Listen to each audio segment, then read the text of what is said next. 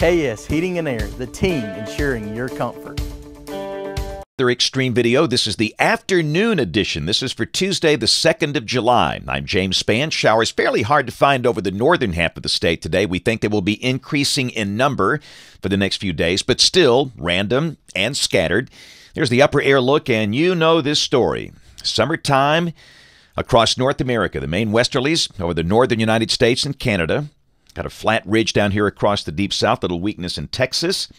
And again, most of Alabama with a good supply of sunshine today. The bigger storms you can see are down to the south, generally along and south of US 84. That was the radar at 2:35. Had a few showers over Clay County, but again, most of the showers down to the south. But we think the air aloft will be a little colder tomorrow, the air a little more unstable, opening the door for an increase in showers again. And it's hot, you know that. It's July in Alabama, mostly low 90s. 93 for Muscle Shoals, Birmingham, Tuscaloosa. Hot spot Montgomery, the Gump, at 96. Around the nation, coolest air back in Montana. They're in the 50s and 60s there, like fall, but for most locations. A lot of 80s and 90s on the board. There's a watch warning map around the nation today. Heat advisories for a small chunk of Indiana and Ohio. A couple of pockets with flash flood warnings, but otherwise things are awfully quiet. Severe storms possible through tonight up north with a better jet stream dynamics. Down here, we don't expect any organized severe weather. Tomorrow, marginal risks north and east of the state. And day 3, Thursday, the 4th of July, a marginal risk over the high plains. Here's the rain for the next 7 days. The west is dry. And around here, we'll have numbers all over the board. Some locations might see an inch of rain in 30 minutes, others with nothing on any given day. But you know the deal. We'll have the risk of the scattered storms around every afternoon for the foreseeable future. Atlantic Basin, quiet as a mouse. No tropical worries if you're beach-bound for the weekend. But over in the Pacific, we have Hurricane Barbara, now a major hurricane with top winds at 130 miles an hour. Far from land, well to the west of Mexico.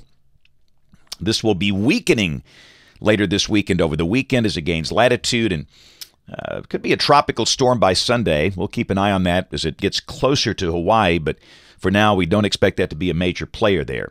So model fans, let's roll with it. Here's the GFS. This is the 12Z run, valid tomorrow at 4 local time.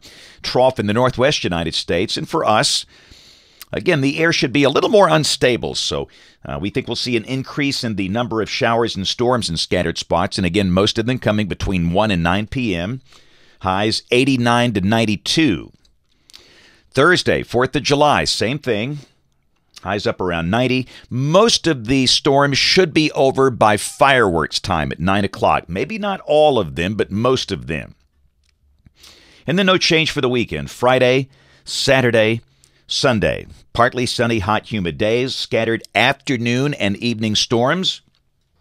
Always the chance of a late night or morning little rogue shower somewhere. Highs for the weekend mostly in the low 90s. Same thing Monday. And a week from today, Tuesday the 9th, core of the westerlies will stay up north. That looks pretty moist. That would be numerous storms if by chance this verifies. But understand the little mesoscale features that determine the variability and the coverage and the placement of storms, the synoptic models can't handle that 7 days in advance. It's out 10 days. This is Friday of next week, the 12th. Got broad troughing over the southeast if this is right. And it's got a surface low here, but I wouldn't be shocked if this feature vanishes on the next run. This is out 10 days. Rain, again, the ensemble output, this is a graphic that's probably not that useful this time of the year because of the great variation in rain, because of the scattered nature of the storms, but most locations ought to see well over an inch over the next 15 days. Some folks may be getting more than that for sure. And highs, mostly 90 to 95, lows mostly in the low 70s for a while. That's it for the Weather Xtreme video this afternoon. We'll have notes in the blog. The next video here by 7 o'clock tomorrow morning. If you can catch us this evening on ABC 3340 News at 4, 5, 6, and 10 o'clock. Thanks for watching. Have a great evening, and God bless. Never wait for hot water again with a tankless water heater from Plumbing Experts. Tankless water heaters are easy, convenient, and now more affordable with a no-interest financing for up to 18 months. Stop with the cold showers and wasted water and call Plumbing Experts today.